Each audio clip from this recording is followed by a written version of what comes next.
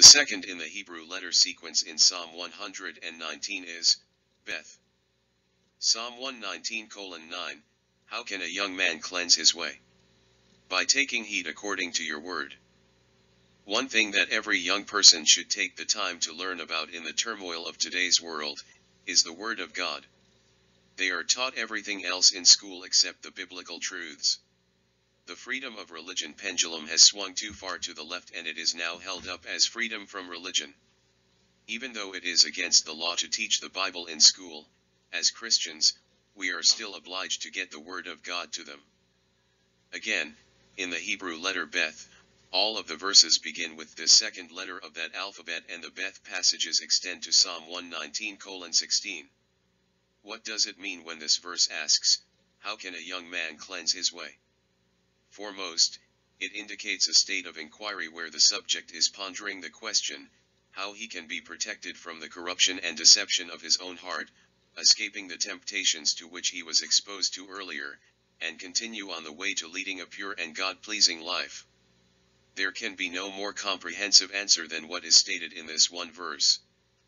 All the precepts of ancient and modern wisdom, all the teachings of pagan morality and religion, and all the results of the experience of mankind could furnish nothing in addition to what is already suggested here.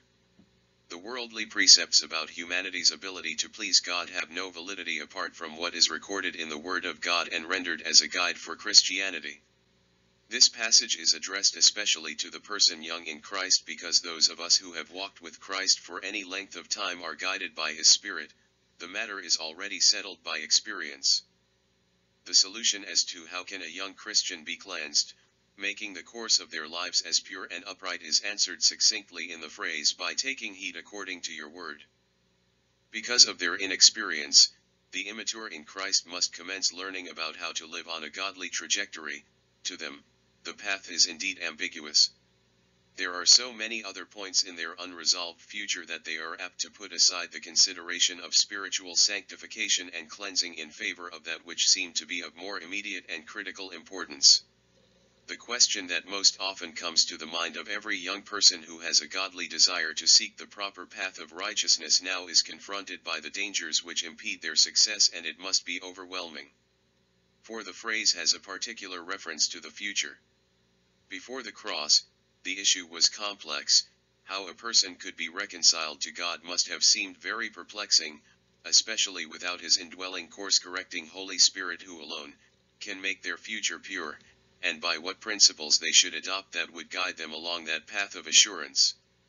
On this side of the cross, we are blessed to have His Holy Spirit indwelling us and acting as a spiritual guide as He renews our flesh-trained mind and brings it into an agreement with God's holy word.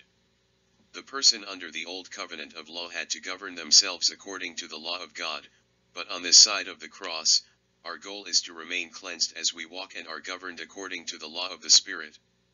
Romans 8:2 Because the Spirit's law of life in Christ Jesus has set you free from the law of sin and of death.